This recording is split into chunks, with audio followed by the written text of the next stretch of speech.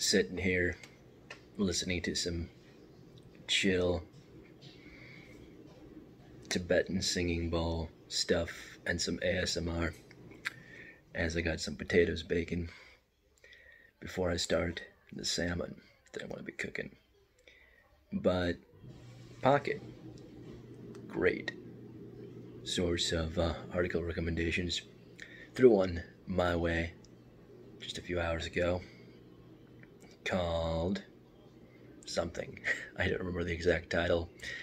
And right now I got my phone hanging off of my laptop screen. I'm too lazy to scoot it over to actually look at the title.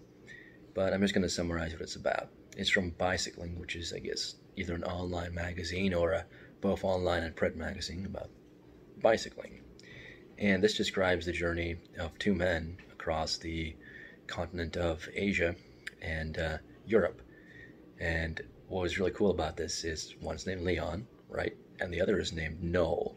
So their names are like mirrors of each other. Yeah? It's intense. And they met each other on a lonely desert road in Kazakhstan at like a tea house where people stop. And they were both doing the same thing for different reasons on very different sorts of bikes. Their personalities were like completely yin and yang of each other. And these are the sorts of great stories that I love to hear once in a while. It confirms all my notions of synchronicity.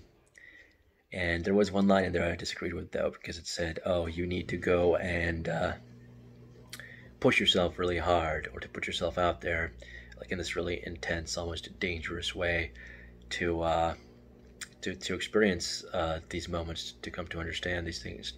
Or at least that's the vibe I got from whatever statement was made, from whichever character they were covering. I don't think that's true. I think it's all around us. I experienced a hell of a lot of it. At some point, I'm hoping to, write up some description of my own experiences, both just as prose and then as kind of a romanticized fiction or poem or some such sentiment-laden thing. Yeah. So this is just a brief little video message, as I'm hoping to move into making something more substantial during the day. Also wanted to film from a location besides my office and my bedroom. Kinda, I don't know, it's a pretty chill little spot right here.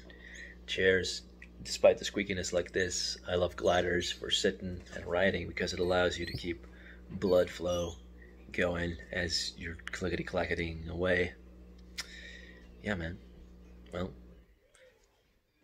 have a great time wherever time finds you, and like, comment, subscribe, all that happy stuff. Main website, fractaljournal.com, where you'll find stories, ideas, and more.